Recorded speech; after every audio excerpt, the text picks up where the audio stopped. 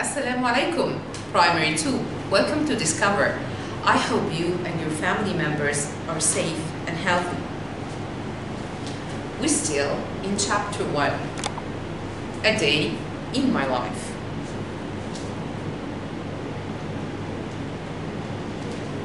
Last time we learned about choices and priorities. As long as you made choices and set priorities, I think you will not face conflict. Oh, conflict? What is conflict? Sometimes you face problem with your family member or with friends. Sometimes you face problem in working with them. This is called conflict. So a conflict is a problem with another person. A conflict is a problem with another person. Let's see.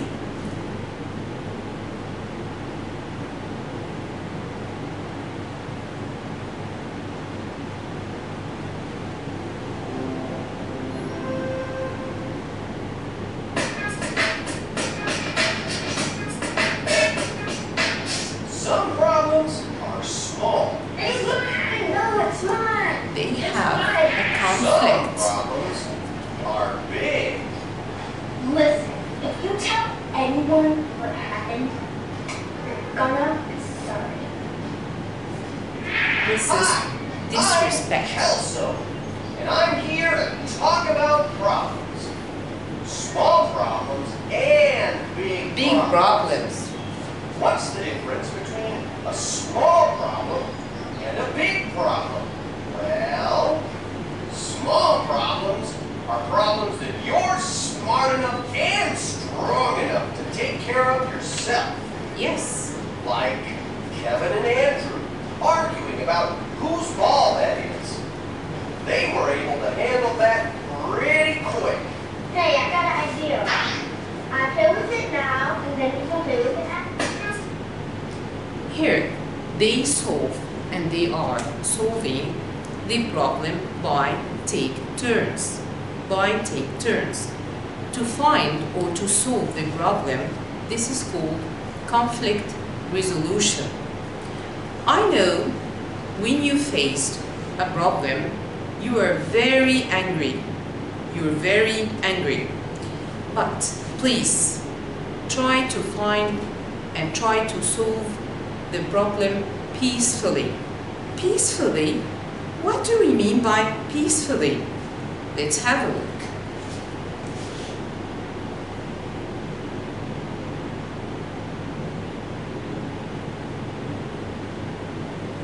You might be peacemaker or peace breaker.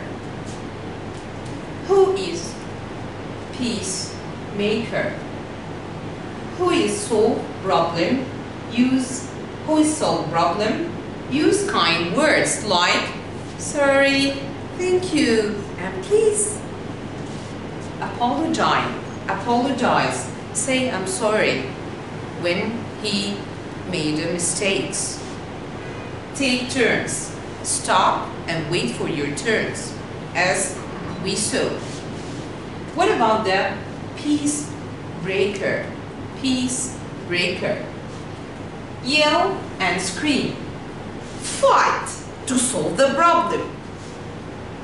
Tell lies. Ignore rules. I'm not going to pay.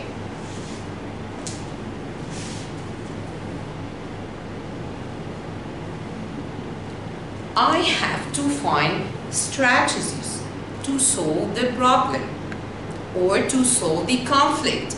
I have many strategies, but I will focus on two of them. Let's see.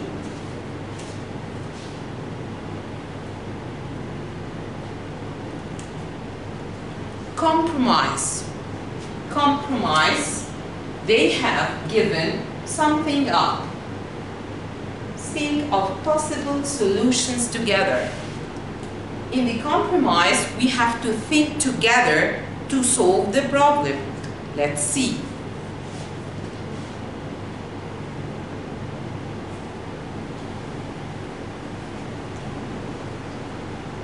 Miss Erin Doctor presents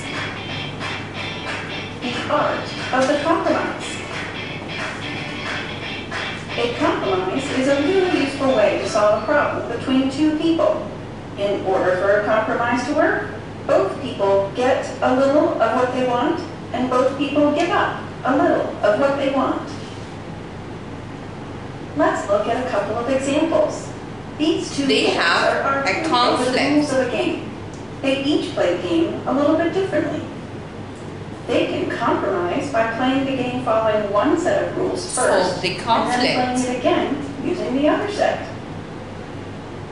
If you have trouble deciding who gets to have their way first, a game of rock, paper, scissors, or a coin, A game of paper, scissors, and rock might be a solution.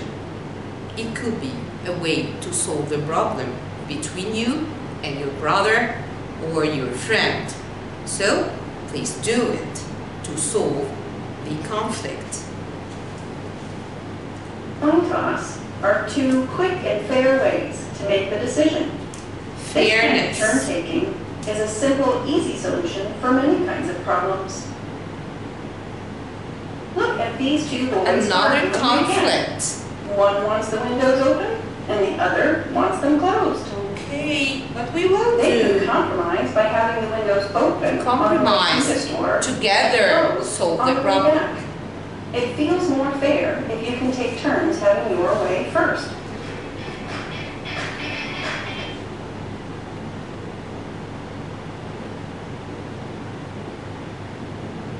So now, you have to find and you have to solve the problem. You have to find conflict resolution, okay? Another strategy to solve the problem, apologizing. Apologizing. What are the steps to apologize? First, think to yourself. Think, did I do something wrong? Oh, I have to think, did I do something wrong? Okay, what next? Look at the other person and talk to them in a calm voice. I'm sorry, I'm sorry. Say I'm sorry that I did so and so and so. Okay, this is another way to solve the conflict.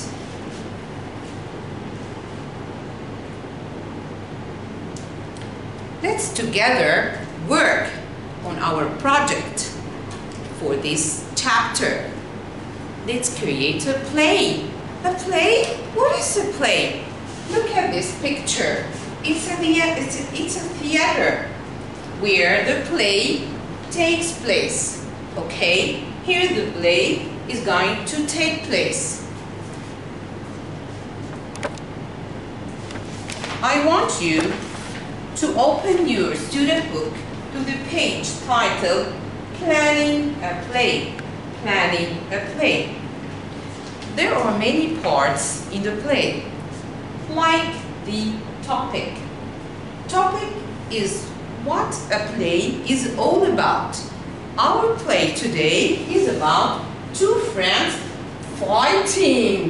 fighting over a toy. Two friends fighting over a toy.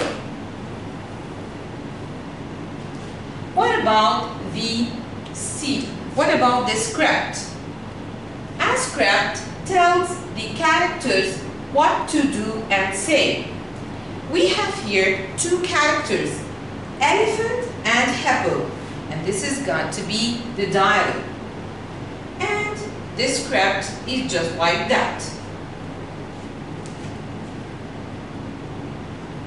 We have also something called props. Props. Props are objects used during the play.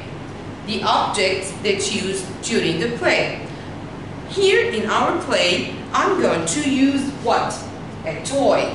I'm going to use a toy. What about this scenery? About this scenery.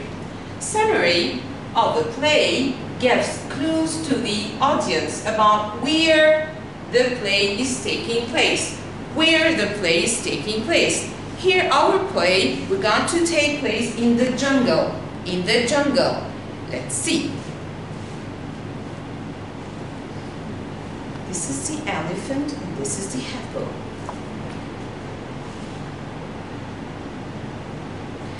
I love my new toy so much. Oh, is this a new toy? Oh, don't take it, don't take it.